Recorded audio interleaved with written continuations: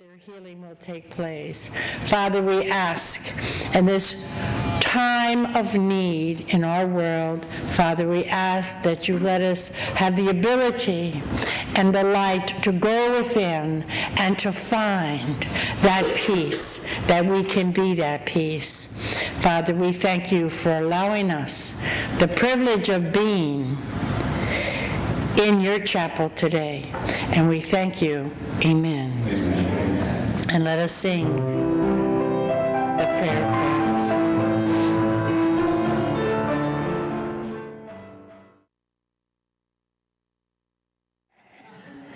Melissa her daughter is giving birth to a child today. So that's a good thing. And today we're going to have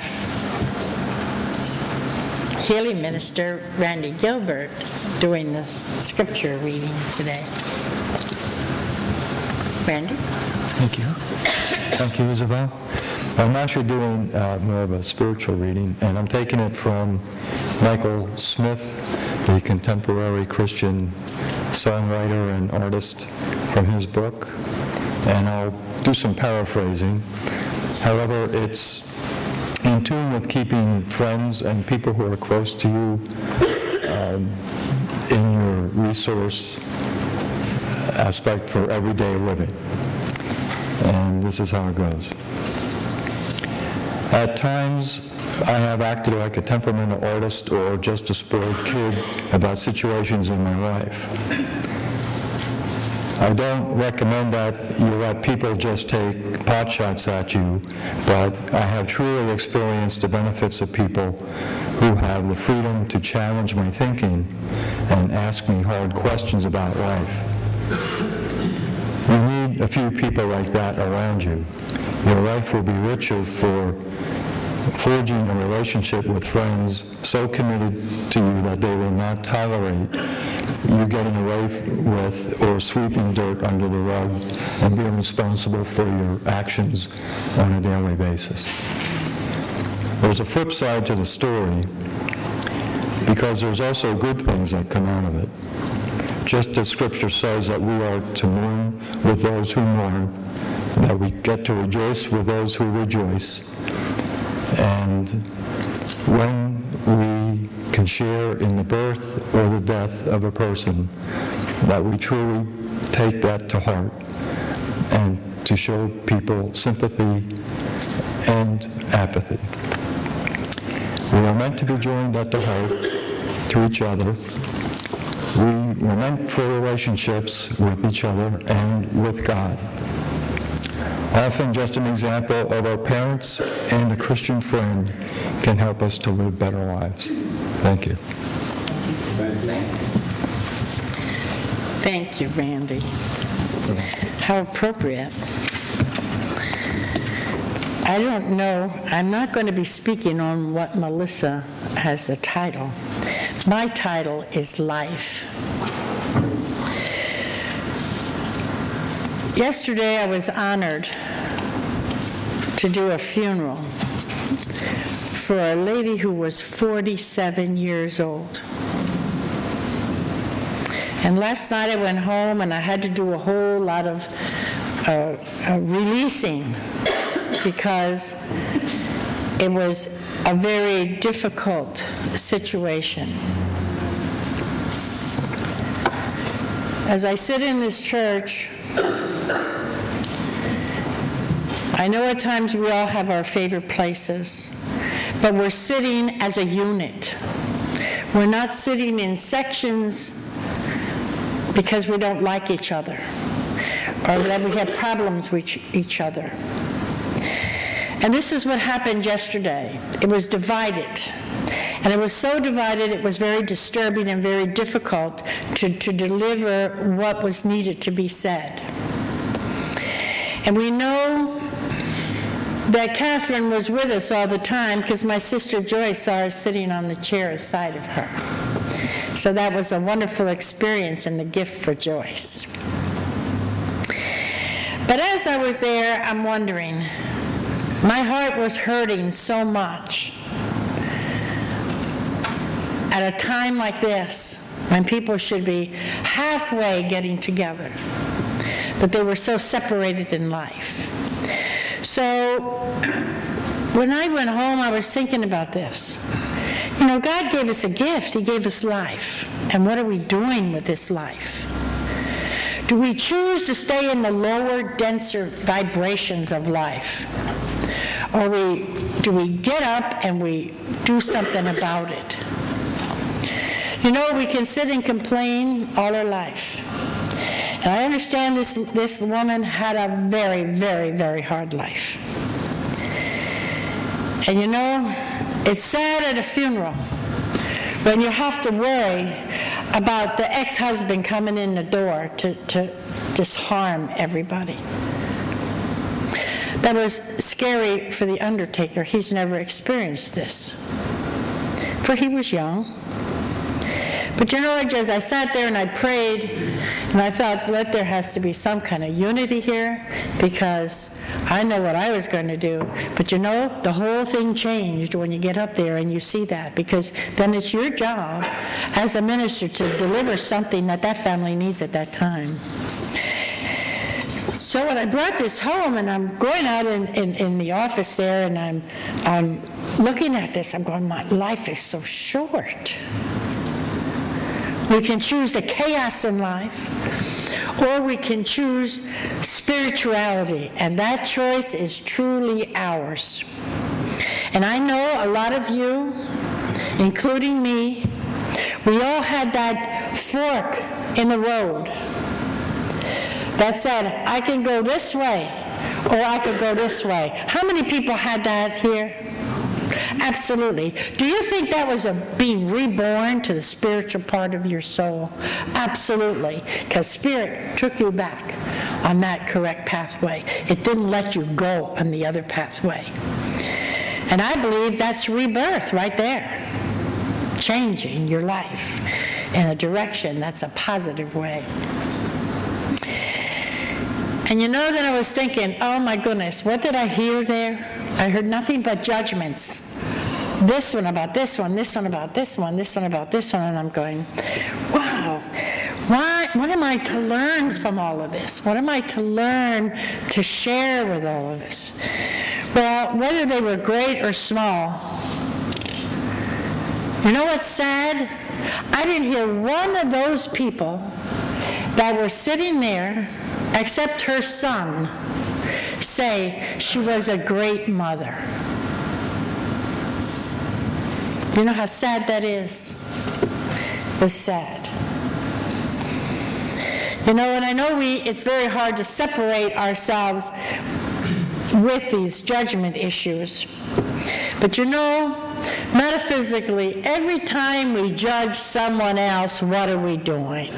We have the reflection of ourself. And if we don't learn anything else today, let us absorb that. You know, God offers us the state of grace, of loving grace. And God knows our pain in a crisis. And we know the world sure is in crisis today. But do we have to feed into that crisis, or are we going to lift above it and pray and have the faith and have that hope and know that the loving grace of God will save all of us? I don't believe the world's coming to an end. Do you? No. Absolutely not. So we got to extend our world to a loving, peaceful world. And where does that all start? Right in here. You know, God created you as a unique being of light. When you were that spirit, you were full of light when you came into this earth. And what happened? What happened? We absorbed all of this gunk, and we left it go, and we left it go, and we created this mess. All of everybody in the world today, I am sure, and I'm saying this with everyone, and I'm talking about every nationality, every religion, everything in this world created this mess in this world today. How many people agree to that? So I think God's looking down and he's saying, well, no, I'm going to let them fight for themselves here and fend for themselves. I gave them the light. I gave them everything they needed, and look what they did with it. So it's up to us to get ourselves up and get ourselves moving in that direction. So I believe truly, we might have a small group here. We might not have millions of people that we're speaking to. But I want to tell you something. In the Bible, it states, and the last shall be first. Now, think about that. Our thinking, our positive creation that we had, that this church was begun on, can go further into the positive light. I believe that. Do you? Yes. Absolutely. Do you believe that this vision can be created? Absolutely. But we got to work as a unit, not as a separate little unit. We can't have 3 people here, 3 people there, and 3 people there and all have the same idea. You know, I was listening to the prayer this morning, and you know, it was better. We're getting in unison. Did everybody notice that? Yes. It wasn't one person louder than another person. It was starting to grow in unison. That's what God wants. That's what God wants. See, when we move in that direction of divine love, the divine love of God, He gave us a gift. He gave us a big gift. He gave each one a special gift. All we need to do is open the gift, look in the gift, and absorb that precious gift. He gave you air to breathe. He gave you love in your heart for your children, for your husband, for your mothers, for your fathers. Somewhere along the line, we took that gift and pushed it aside. But now I'm telling you, each of us have a gift of a new opportunity. An opportunity to expand our awareness, an opportunity for a new spiritual journey. But we have to choose it. We have to choose it. On this journey and this path, we have to do one thing. And very few people do this. They do not accept themselves for who or where they are in life. They don't accept themselves for their shortcomings and say, okay, I'm short here. I know I need to improve here, so let me try to do it. It's very hard to admit to yourself that you have any faults because of ego. But you know, when you accept yourself for who you are, where you've been and what you've done, and start releasing that, and you all should be in our class, right? You would learn how to do this in a slower way that you can easily make the transition into spirituality. And you know, when you're on this journey and you start to look at all this and you accept yourself and you start overcoming your misgivings in life and stop blaming everybody and judging everybody that I could have, I should have, I did, you know, then the path will open up to you for great wisdom. It'll open to you for deeper compassion. And I'll tell you, I really think in this world, sometimes we need to have greater compassion. Not the compassion that enables a person not to grow, but compassion to have someone open up to love. Love them enough to tell them the truth. That's how many people would accept that? How many people could accept that? Love them enough to tell them the truth. That's very important. Because As you do that, you're going to learn to love yourself on a greater level. You know, it's your choice, it's your world. The world is you. Each delightful thing you see is you. You look at that candle flame and it reflects back to you, doesn't it? Each person that you look at is you. They might sound different, doesn't it? But actually it's true. Because why? We're all related in God's light. You might not like someone's actions. You might not like the actions, but what are you doing to help them with it? Each dream you have is your dream. Now all you got to do is put the dream in action.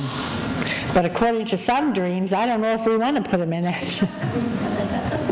I had this silly dream. I got to share that with you. I dreamt that I was touched by my finger here, and this big balloon grew on my finger. And I wanted to get rid of this balloon. And the person said, matter of fact, the person was in a spacesuit when they touched my finger. I don't remember my dream. So anyway, I said, I want to get rid of this. So meanwhile, they said, oh, no, you can't. So I tore it off. And he said, well, now you're going to have to wear the shoes. And I got these shoes that were big platforms with glitter on them and ankle straps. And I'm going, I can't wear these shoes. Now, I need to really research this one. But you see, that was like a waking up dream this morning. But it's telling me, you know, get with it. Because maybe we're going to have all these things happen to us. And we got to be prepared. So we got to remember, every time we look in that mirror, see God's beauty. Not the beauty of your face, of your hair, but look in your eyes and see the beauty that God gave you and those shining eyes. Look at yourself. And you know, every action that we focus on is our creation. How many people agree with that? Oh, yeah. If you focus on negativity, what are you going to have? And it's going to roll with you. Roll. And you know, some people can't find anything right with anything. Pray for those individuals to see and understand, because they're really a lost soul. Now, how can we do this? How can we start? Well, when you walk on the grass, now it might be a little mushy with mud, and let the mud squish up in your shoes a little bit. And you know, that's God's earth. God created that wonderful earth for you to walk on. He created grass for you to go on your bare feet with. And we got to take that as a gift. You know, sometimes we hear the wind go whoo, howling through the house. How many people automatically get the fear? If we remove that fear and listen to the wind as music, it will never hurt you. Let the wind give you the message. Let the rain give you a message of growth. Every new seed needs to be watered. Respect the sunshine when you see the sunshine. That's all part of life that we need to cultivate on a better level. Let us see with our eyes. See with our eyes. Listen to what I'm telling you. See with your eyes the heart within you. Wow, you're saying, I don't know if I can do that. Then get a picture of a heart and start looking at it, that you can see your heart whole, healthy. Get a picture of a healthy heart. And look at that picture every day and see that heart just filling up with love and light. And put that impression into your mind. Because a lot of these things negativity starts within the mind. How many people believe that? Absolutely. Everything we're introduced to. I know we have a lot of controversy on this because I know today's TV and things around us, there's nothing but violence and negativity. 3/4 of it simply are. And a lot of people will say it's just a story. No. It goes in the subconscious mind. It might not affect you now, but it's going to affect you down the road somewhere. How about that young actor that just died in a hotel room? Heath Ledger. Okay, Keith Ledger. You know, I heard a story about him that's saying he played this role, this evil man in Superman or something. No, Batman. Batman. And you know, it was so overcoming to him. He talked to his friends about it. He didn't know if he could even finish it because it was consuming him. It was dark. Evil. Think about that. Think about that. You know, and how many people watch Medium? How many times has that stuff been horrible, huh? I just don't think we need to have that. We need to be removed from the fear, not be afraid of spirit, but to embrace spirit in love and light. And sometimes I don't see that message there. Because we know as we go, you ever see these crowds, like in other countries, cheering for something, they don't know what they're cheering for, it just becomes mob. Colleges do that sometimes. It's mob instigated, and they just cheer and yell and cheer and yell, and it's all in negativity, and they hit themselves and all these things. Well, this is what they believe, but what the thing is, they're listening to one leader. They're not letting their own minds tell them what their heart wants them to know. So they got to be one of the group. See what I'm saying? So in the world today, when we have all of these things going on, we don't need to have that throaty thing coming out with those raspy messages that they give that are negativity, and you hear it, you put it on television, and they're yelling, kill, kill, kill, and all this, and it's very disheartening. We don't need to be a part of that. And what are they doing to their throat chakra, huh? Think about that, my friends. Also, we got to remember that God gave us this heart, and this heart is a great system that works within us, that keeps us everything ticking in our body. Why shouldn't we take care of it? I like to look at it like a filtering system. And this filtering system stays pretty well filtered until we kind of clog it up. But sometimes we clog it up with what? Our thoughts. They all get filtered through the heart. So you can choose what you want. If you combine the mind and the heart in truth, my friends, it would be a wonderful way to live. And that we need to strive to do that. To let our heart and our mind start to get together. If your mind tells you something and your heart says, I shouldn't do it, and your mind argues with your heart, stop and think. You stop and think and say, now let's compromise, and then let it take over. That's a time to meditate. Because you know what? Your heart is going to lead you to the correct choices. It will.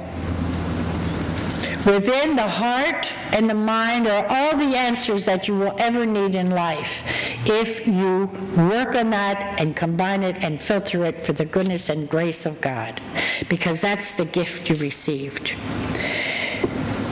How do we start this? Number one, we start forgiving. Forgiving ourselves and all others, accepting ourselves, who we are, then work on ourselves, and then we get a chance to release it in love and light, and and have it taken away. We've got to release all the negative actions and set them up to God for the etheric to cleanse it. That's what we need to do. The minute you think something wrong, let's start cleansing it immediately. And it won't get out there in the ethers. You know, computers always have a delete button. Have your mind have a delete button. And we're all guilty. We're all guilty. We can be very simple. You know, God isn't complicated at all. We make God complicated. We take just one moment of His loving grace, and we take that moment and step inside our heart with God's grace within us.